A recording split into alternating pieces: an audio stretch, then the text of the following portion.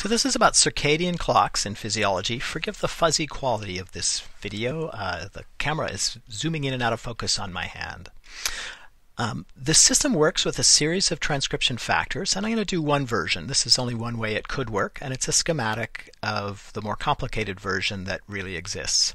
So transcription factor A enhances production of transcription factor B, which enhances production of transcription factor C, and each transcription factor inhibits the earlier transcription factor. In other words, transcription factor A will bind to the gene for transcription factor B and enhance production of messenger RNA, causing production of transcription factor B and inhibiting production of itself.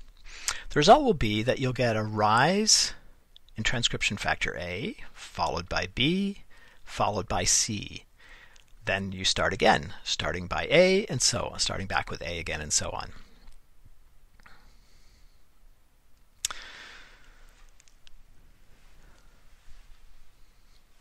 So how do you set the timing of this? So how do you reset it so that it stays matched to the time of day and night? The system can work if, for example, we use light, which inhibits melatonin. Melatonin is produced at night. So at night, high melatonin. During the day, low melatonin. And if we did a drawing here with a couple of days and nights, what we'd see is starting off with trace levels of melatonin to high levels of melatonin. We'd be low during the day, high at night, low during the day, high the next night. Okay, so melatonin is high during the night. So melatonin then can become a signal that we can use to regulate this system of transcription factors. So melatonin binds to its receptor, which would be a G protein coupled receptor, and that activates production of a second messenger, say cyclic AMP. And now imagine that cyclic AMP, or the second messenger, can bind to one of the transcription factors and inhibit some stage of this process. So binding to and inhibiting transcription factor A. So now we have transcription factor A bound to a second messenger cannot bind to its target sites. So here's melatonin, second messenger, transcription factor A bound to that second messenger. So let's imagine normally transcription factor A binds to the gene for transcription factor B. Here's RNA polymerase. And that causes transcription. So here's messenger RNA being produced for transcription factor B. And this is, of course, the transcription factor B gene. And that normally would result then in translation through a ribosome to make transcription factor B. But if transcription factor A is bound to the second messenger, it doesn't happen. It doesn't bind. You don't get messenger RNA, and you don't get transcription factor B.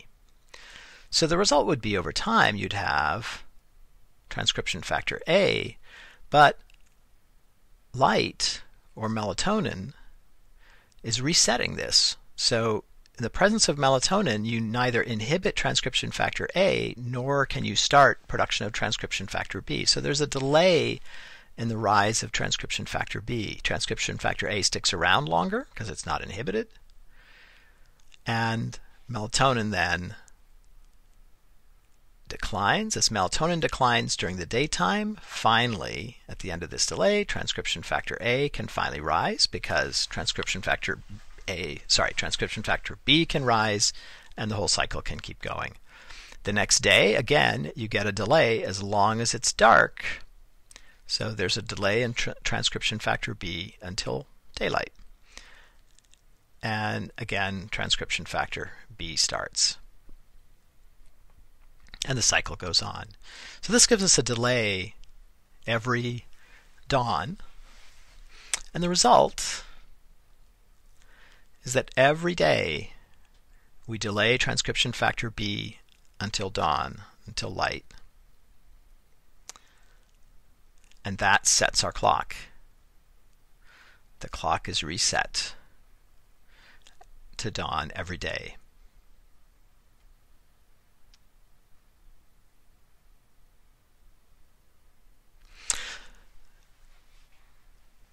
So how does the clock control cells? So how does it control what happens at one time of day versus another? Well, the transcription factors A, B, and C are only present at specific times of day or night.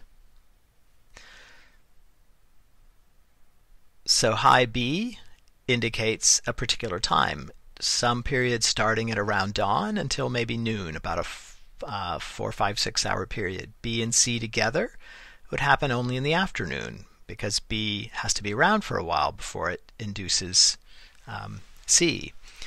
So when transcription factor B is high, it'll bind to enhancer sites for other genes, say gene X. You get messenger RNA for gene X.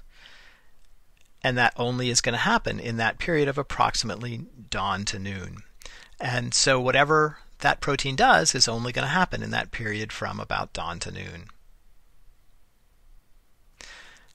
And so depending on how many transcription factors are involved in the timing, and of course there can be more, you get a transcription factor code if you want to think about it that way. So the way I've drawn it here, dawn would be as B is rising, dusk would be around the peak of C, and then the next dawn is around the time when A is declining and C is going up.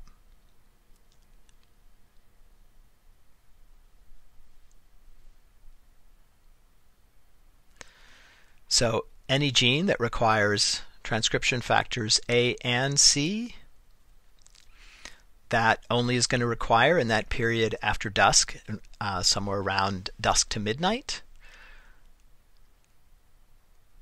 Whereas transcription factor A for some other gene TF, A, and C here, here's RNA polymerase. TFA and TFC are both enhancers, and they're both required for gene Y.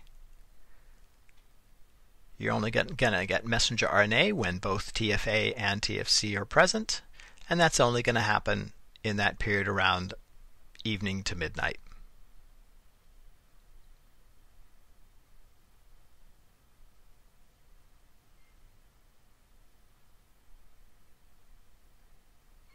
What if you need an even more precise clock?